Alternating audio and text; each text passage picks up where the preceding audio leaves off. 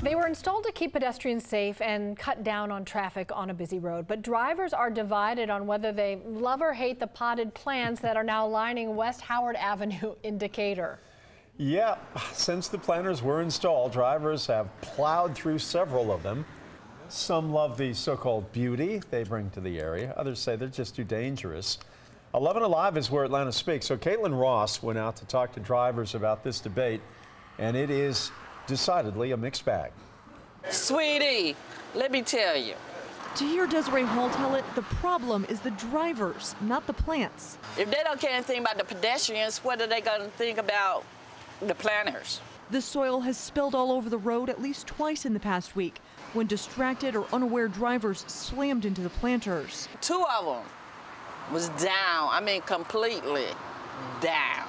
The manager of the gas station on West Howard saw the whole thing go down. Oh yeah, this one was pretty much in my parking lot. This one, see how damaged it was? And it happened at nighttime. He says his customers are evenly divided between those who hate the planters and those who love them. I like the planters because it looks like they're colorful. But colorful foliage to one driver means a near accident to another. And I almost hit them the other night. I was coming down here. I never seen them like.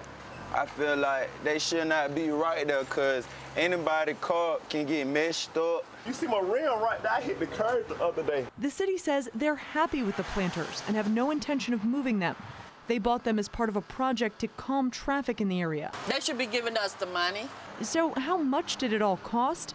The city says the planters cost $118,000. The contractor who restriped the roads was $163,000. But to redo the road would have cost the city around $4 million. Love or hate the planters, everyone agrees drivers should start protecting the investment. Because they will run them over, knock them over, tear them up, you know, and that's not fun. It is not fun. The Decatur newspaper Decatur-ish has been reporting on the plant saga for a few weeks now. And to give you an idea of just how many people are talking about it, they're now selling coffee mugs with a picture of the planters on them.